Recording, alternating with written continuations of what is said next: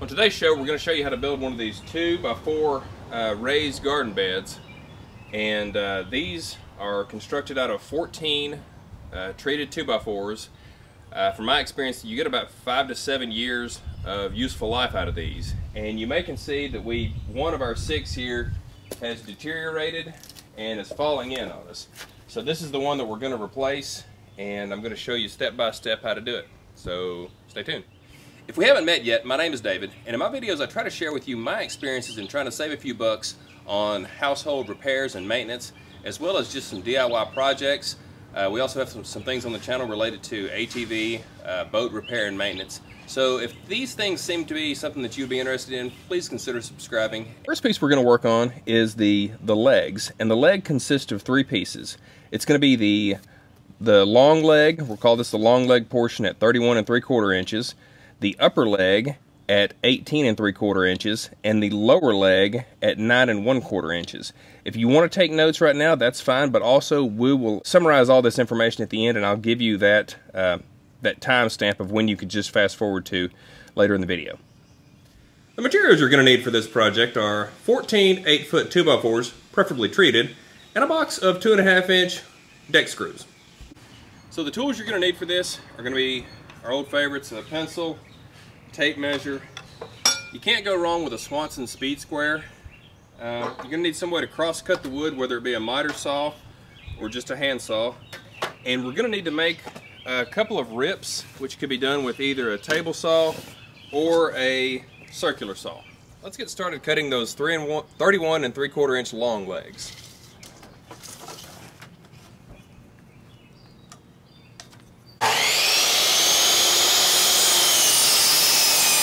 Since we're going to need 4 of these pieces, we can use our first piece that we cut as a template and go ahead and cut the rest of these.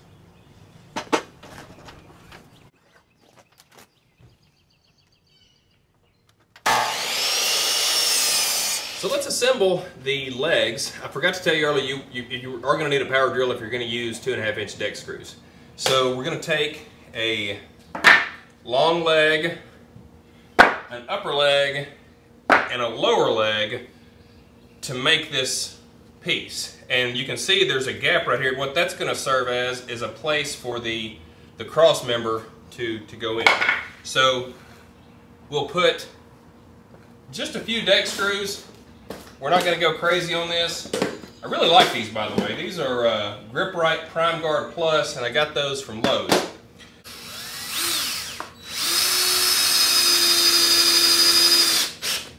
And we'll just put another one here, here, just kind of stagger those up. I'd also like to mention one of the things I really like about these boxes is that they save your back, which is not what I'm doing right now. But they make it easier for you to garden, you know, without bending over and working in the weeds. They're also, they keep out the rabbits, they keep out the dogs. They allow you some more sunlight that you would have in a cramped backyard that you might not otherwise have. Sorry guys, I hope you can hear that. Okay, so the pieces we're going to cut next are the long sides and the short sides. We'll start with the long sides first because they meet up flush with the legs that we just cut. Okay, so the long side pieces are going to be 3 feet 11 3/4 inches long. We'll need 6 of those, so that's going to absorb 3 of those 2x4s. Okay, so this is our 6th and final long side. Now we can start attaching these to our legs. And you'll see that I've positioned the gap inward, and that's going to allow the cross member to go in behind the rest of the leg. So for these, this is where our speed square is going to come in handy. You can put that there and just line up your top here and just make sure that thing is perfectly square before you start screwing these in. And again, I'm just going to put probably a screw here and a screw there.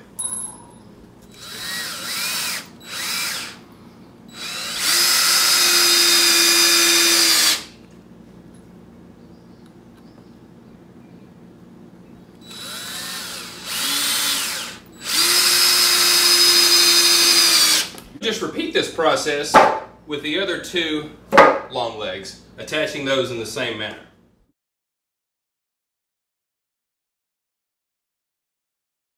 Okay, now that we have all of our long pieces attached, we want to go ahead and cut our short side pieces, which are 2 feet 4 inches long each. We have 3 per side, so a total of 6. Okay, and for these pieces, we'll cut down 2 of the 8-foot 2x4s, and then we'll use 1 of the scrap pieces that we had from before.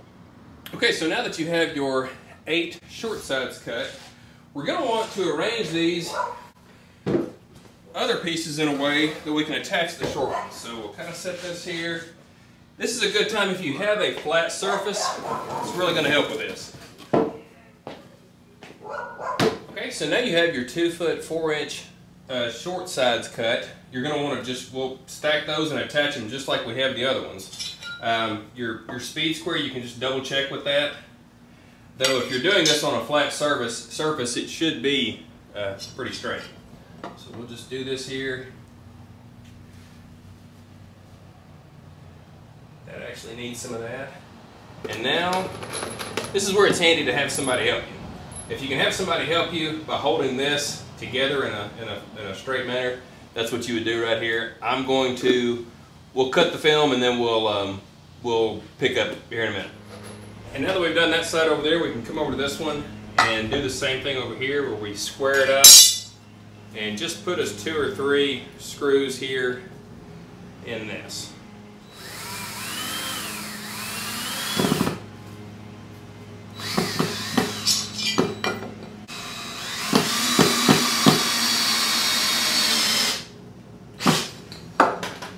Okay, good to go. We'll keep going. We'll stack these up and do the same on the other side down there, and then we'll be ready to attach our cross braces. Okay, so the next pieces we're going to do, while we already have the table upside down, is we're going to do these cross braces right here. They should be around 25 inches, but to make sure yours fits exactly, you may just want to go ahead and measure it, because they could be just a little bit different based on whether or not these have bowed out some. I should also say that it's a good idea to use eye protection anytime you're working with power tools, and especially saws.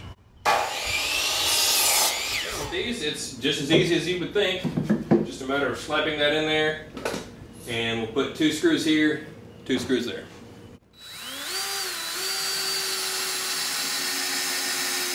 Okay, so the next piece that we're going to work on is this side rail piece right here, and you may can even see this spot right here. That's a slat, but we need to make this on the ends that are right here. You know, this is going to be a shorter slat that goes across here, so we need these 2 rails. So let's go measure out the rails and take a look at that. So the old bed is really starting to come together. Let's take a look once we flip it over. Right there. Let's take a look at, this should be 41.5 for our plans. Pretty close there. So we're going to take a 2x4, and we don't need the whole thing, so we're going to we'll cut a 41.5 inch piece, and then we'll rip it right down the middle to get 2 pieces. One for here and one for here. And we'll just set our table saw to where the board is at the very bottom of, yeah, there we go. With the table saw set to 1 3/4 inches, we'll just go ahead and rip this board.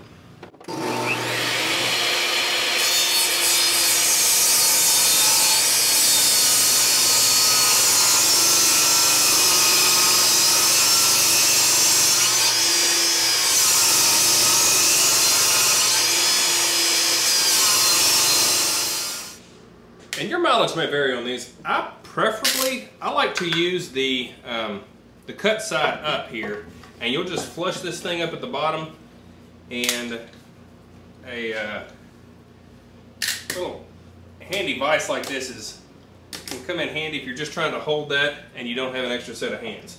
So we'll go ahead and we'll just tack this thing down in a few places.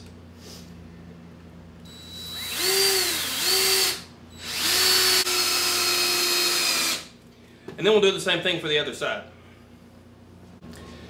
And by this point in the project, you should have a few pieces of wood that you can cut down into 2 3/4 inches long and rip them just like you did these other rail pieces. And so we'll take these and we'll just kind of flush them up there, and let's see.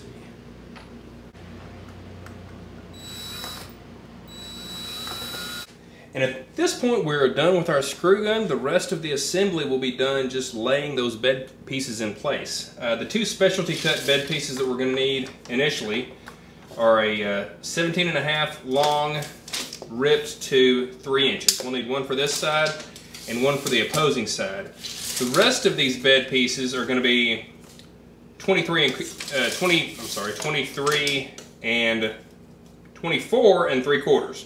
We'll get going on those, and then we'll just start laying those in place. One of the things that you might want to think about, though, is this thing's going to be pretty heavy. If you want to lighten your load on that, you want to go ahead and put this thing in place first before you actually put those bed pieces in here. And there's our 17.5. Now we're going to need to cut those 24 and 3/4 inches pieces. We'll do 11 of those, and then we'll have to do a specialty cut at the end to make everything snug up. And at this point we can just start laying our bed pieces in here. We're dry fitting these at this point just to see what our middle gap is going to be. And so for us, we have 2 inches here, and if I squeeze it maybe 2 inches down here, yours may not work out like this, but I'm going to go ahead and just do a 2-inch ripped piece at 24 and 3/4, and we'll snug that piece in there.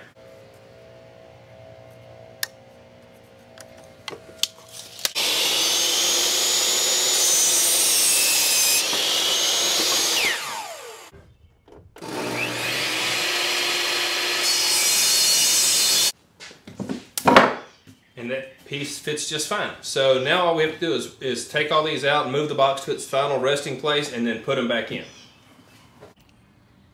And now here we have to dismantle this old box before we get it out of here. But I wanted to share a quick tip with you, and you can call me a cheapskate, but these screws are reusable.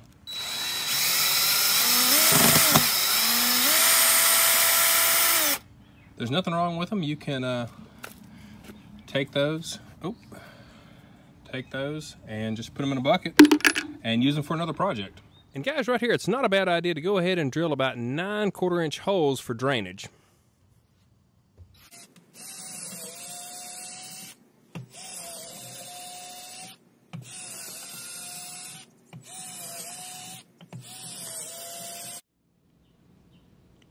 As promised, here are the measurements used throughout the video for the different pieces used in the bed.